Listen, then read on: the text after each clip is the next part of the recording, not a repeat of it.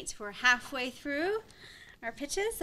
Next up is Emily Gullerud from Mathematics, presenting on creating artistic designs using hyperbolic geometry.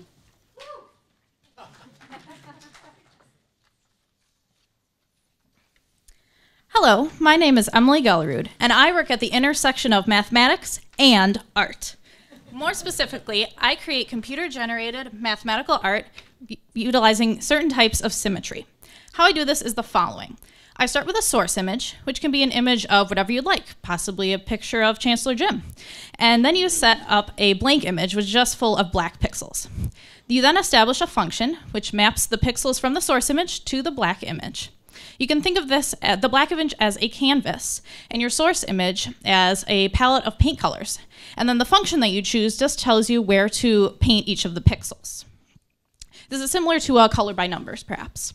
And depending on what kind of function I pick, I'll have certain types of symmetry within the design, such as this one has translational and mirror symmetry, and other ones can also have rotational symmetry. Previous work on creating these types of mathematical art has been computationally expensive. So I devised a method using properties from number theory in order to make my designs much more quickly. Another thing that people have done in the past with these designs is let themselves be restricted to Euclidean geometry, whereas I utilize hyperbolic geometry. Now, what are these terms, Euclidean and hyperbolic geometry?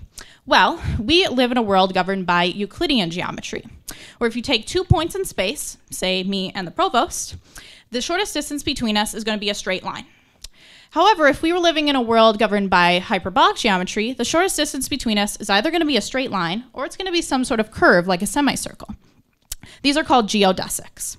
In terms of this image here, the geodesics are going to be vertical lines coming out from the bottom of the image, or they're going to be semicircles where the center of the circle is going to be at the bottom of the image. Another thing that we did new with these designs is, like I said before, our source image could be whatever we wanted. So why not use one of these designs as our source image? And that's exactly what we did. You can think of this as taking your favorite art piece, such as the Mona Lisa perhaps, and just using colors from that in order to make another design. And this has never been done before using mathematical art. Our work has impacts in both the mathematical and artistic communities. Much of our work has significant ties to complex analysis, which is a fundamental field of mathematics that most undergraduates study, undergraduate mathematics majors, that is. Our work is going to be featured in a complex analysis handbook to be published in 2019, and also our images can be used as visual tools for teaching complex analysis to undergraduate mathematics students. As far as the artistic communities go, there actually is a very large and thriving mathematical art community throughout the world.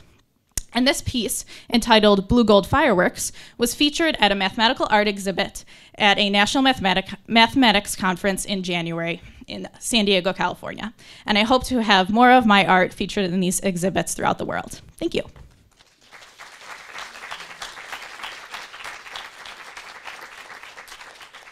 is that a mathematical art representation of the picture on the back, or what is that? Oh no, actually it doesn't have to do with the power band. This was a picture of some buoys sitting on a dock. It was just a stock image I found online.